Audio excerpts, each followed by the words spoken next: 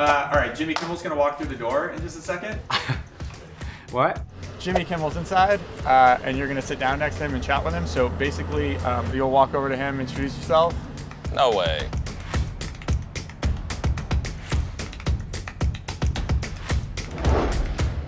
He's over there. Hey, how's it going? I'm James Kimmel. I'm James Kimmel. Are you James Kimmel? Yep. You Jimmy Kimmel? No. Is this weird for you? A little bit. It's a little strange. Oh, for me yeah. Too. So I'm glad I'm not the only one. People often refer to me as Jimmy Kimmel, which is pretty annoying. People will call me Jimmy automatically, but I've typically said, you know, to people, don't ever call me Jimmy Kimmel because I'd like to not, you know, be associated with Jimmy Kimmel all the time. I want to be my own person. Yeah, it's the same thing. Someone will accidentally call me Jimmy or assume like they're being cute with a nickname. And I'll be like, no, don't call me that. You can call me James, you can call me Jamie.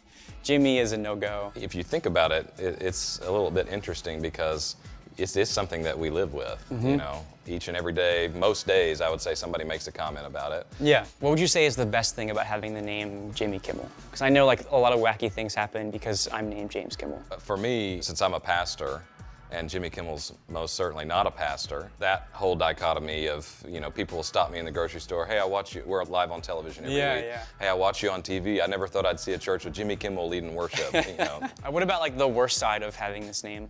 There's not really a negative to it, other than the daily 2 to 3 times a week where people are, you know, they make a joke about it. Yeah. You know, and they say, oh, did you know there's a guy on TV named Jimmy Kimmel, as if I've never heard about him. Yeah, like they're the first person to make this joke. Exactly. Like, oh, that's right, man, that's a super funny joke. Would you say that life changed after Jimmy Kimmel became famous, or? So all of my social media is not Jimmy Kimmel.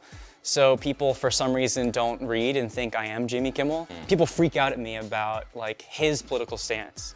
So someone called me a large piece of garbage last week, which is pretty cool.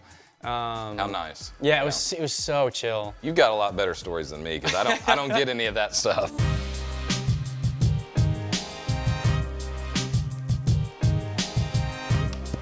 Dogs. Definitely. Oh yeah. What's your favorite genre of dog? I don't know that I have a genre of dog that I like. Elton John, Billy Joel, piano, rock, that type of music, because I'm a pianist. Yeah, So. oh, that's amazing. Mine's indie rock. So Sarah or Molly?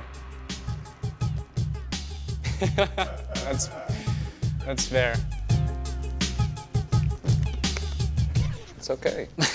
I've always felt like I wanted to be a pastor. The church was really powerful for me, and my relationship with Jesus is a really central part of my life. Yeah. So there's great people in the church, but I know Great people. not all churches are wonderful, and the church is broken because we are too, but that's a whole other story. So other. What do you mean other? I mean, both parties have problems right now, I think, so. So what's your favorite TV show? What? Great minds, great minds.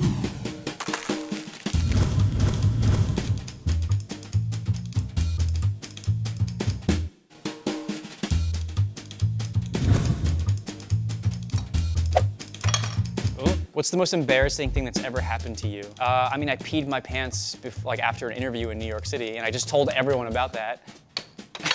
What's your favorite thing about yourself? I think I'm good with people. I like interacting with people. Yeah, I feel that. I agree. Yeah. How many selfies do you take in a day? I would say on average, like 0.5. I would say 0. I'm not a big selfie person. You should get in the game. Unless it's with my wife. Trying. I'm trying. Oh. What's your most treasured memory? I'd say the birth of my daughter. There's nothing better than that. It's amazing. What about you? So Mount Doom is a real mountain, Mount Doom from Lord of the Rings. Lord of the Rings. Climbed to the top of Mount Doom and like looked into an active volcano with like 3 of my best friends. Oh, I got it, guys. Mean tweets. Write a mean tweet to Jimmy Kimmel. Uh-oh. Okay. I think I'm gonna say, hey Jimmy, I found 2 Jimmys that are better than you. And we should probably get a selfie.